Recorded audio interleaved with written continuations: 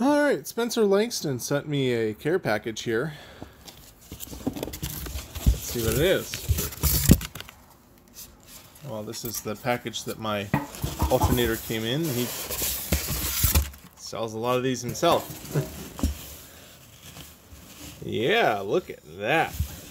Ooh, pretty. I imagine this will have higher efficiency because it's a larger diameter.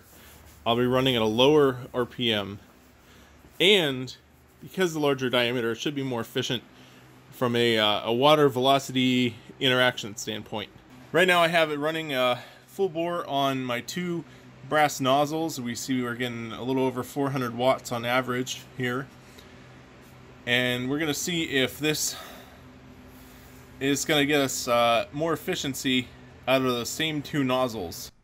I'd like to thank Spencer Langston of Langston's Alternative Power for sending me this in exchange for, I'm not exactly sure what.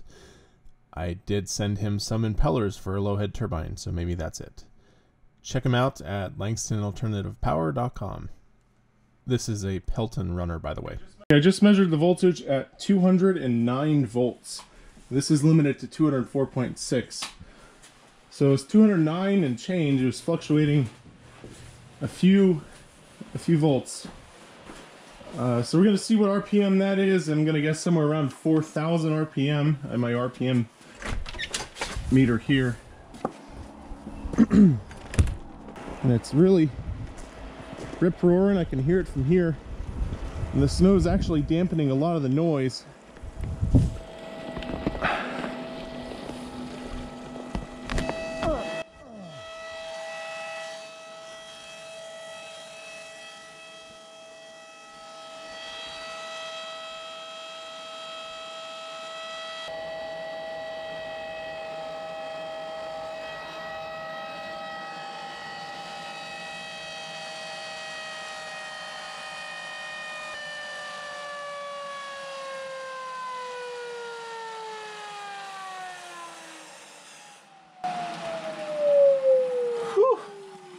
Man, that thing's loud. So here's how fast and easy it is to disconnect this. First, I have the 3 electrical connections.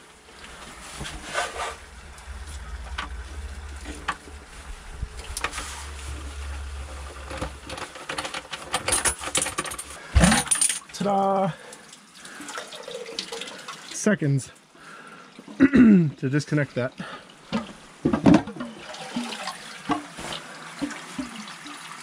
Alright, now I have to collect all of the fittings and things here.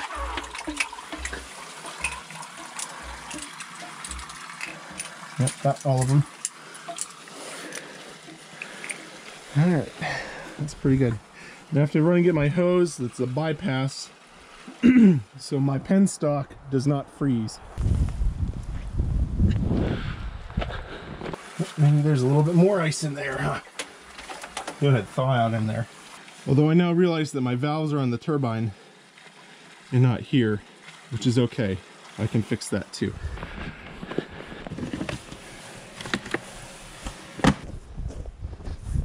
Now I could disconnect this and put it here, but I think the easiest thing will be to just put a cap right here.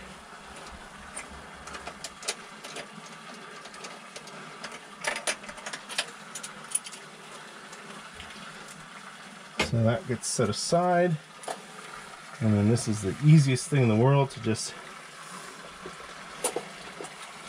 put that on there with the cap, and that's done. And now this is probably thawed out enough to go on here. There we go. And then I grab a concrete block.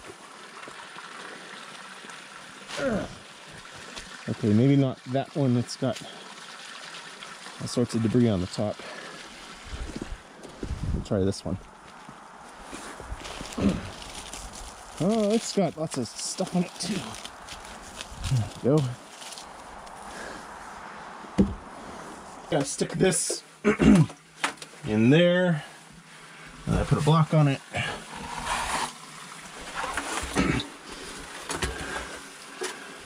keep it from coming out. And then I can turn this on.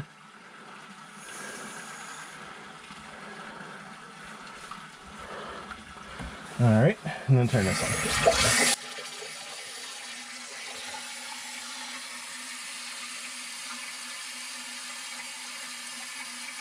All right, looking at this after a few months of operation, there's something that I realized that's interesting. This spoon here is half broken off.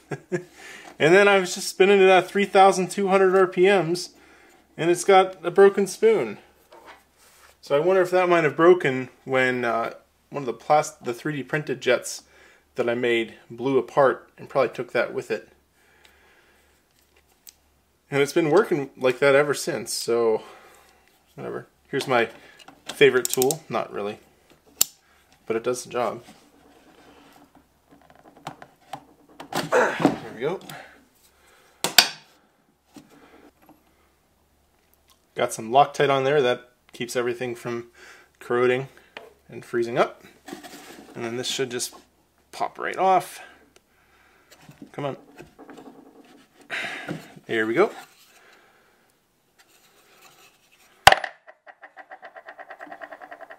See that spoon?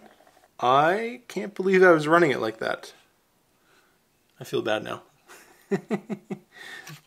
Well, we can look at the wear on the other spoons.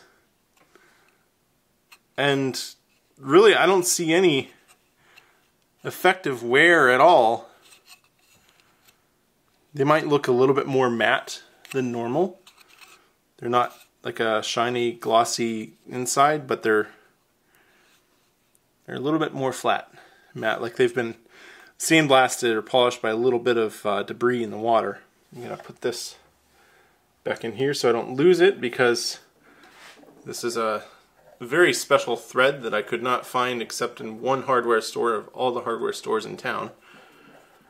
And that hardware store has now closed, so I don't know where I could even get one of those anymore, besides going online. And we're going to replace this with this, which have the same spoons on them, but this one's just much larger. We can see that the if we line it up here, the diameter is considerably larger. I think this is about 5-inch pitch diameter, and then this one is an 8-inch pitch diameter.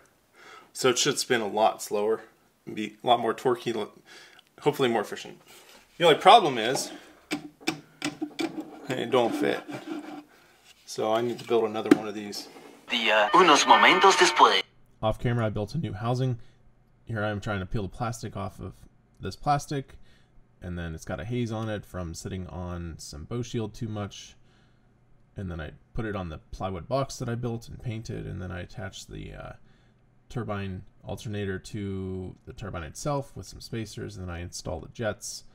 And then here's a final cap that's an adapter to fit on the existing turbine pit. Alright, reconnecting it should be just as easy as disconnecting it, I hope.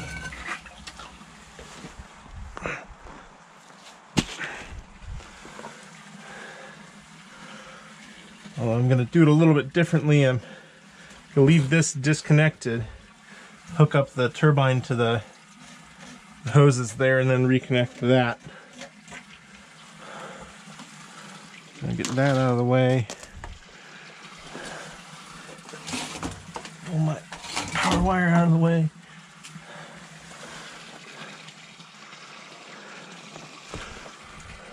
I don't know where exactly to put my phone. I guess there would be okay, because I need it to monitor the GoPro.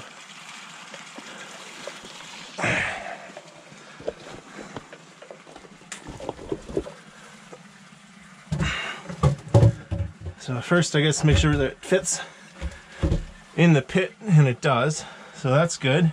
I apologize if a lot of this is washed out and can't really be seen.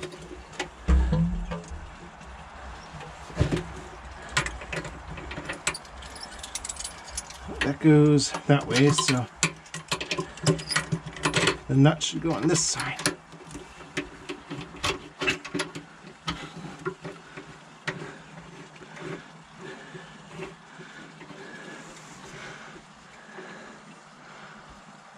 that one's done.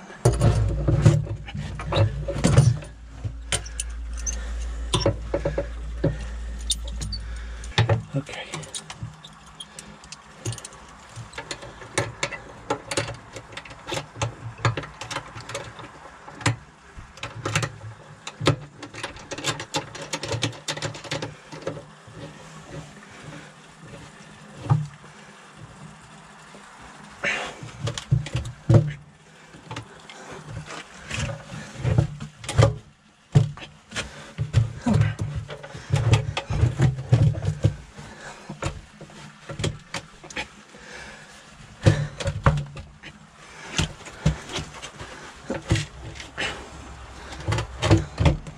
There we go, that's in. Now we can attempt to reconnect this. Looks like it should be okay. Let's turn the water off first, huh? Yeah? Okay.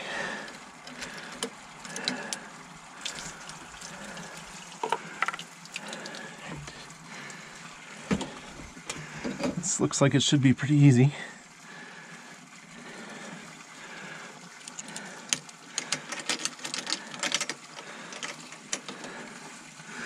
Yep, there we are.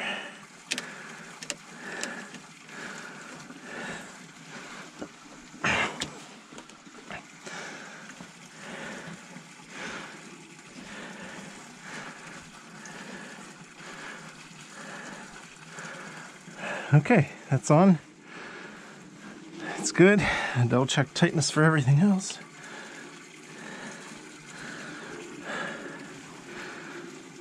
Okay.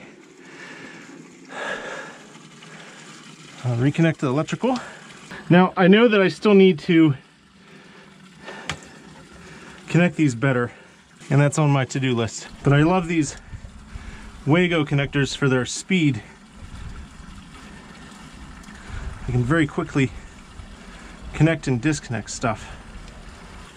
And because this is three-phase, it doesn't matter which wire goes to which. The rectifier converts it into DC.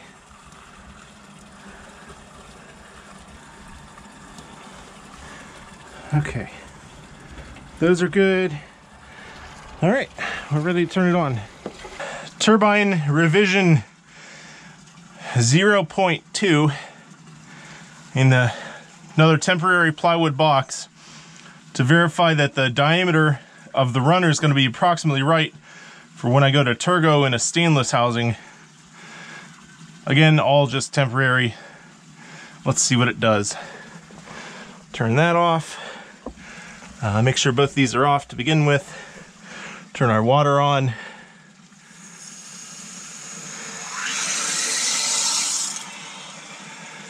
Do it slowly, verify we don't get anything blowing apart. Yep, looks pretty good. Now we can turn this on.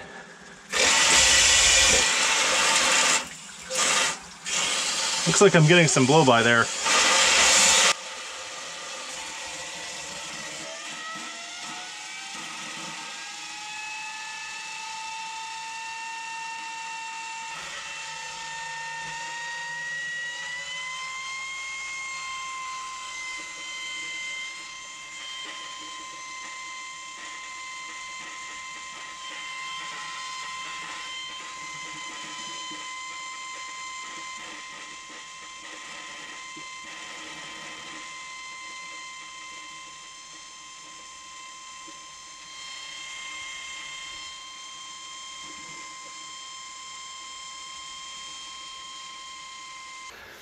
So we've got some power coming out of it. I need to find some more loads.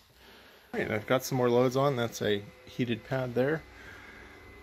You see the battery voltage is low enough to actually push some amps into it. We're at 450 watts. 58 volts in.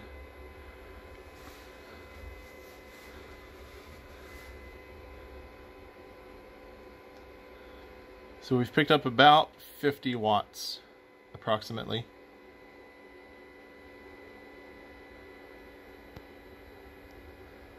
Now I'm curious if maybe the charge controller is not really best suited to put a whole bunch of power into a 12-volt source, because this will do up to 48 volts.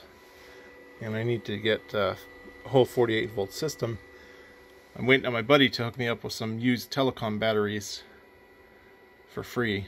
So that's why I haven't gone forward with doing anything with those. Maybe I'll have to talk with Spencer about this and see why the efficiency is not good. I let the bearings warm up and we're over 500 watts.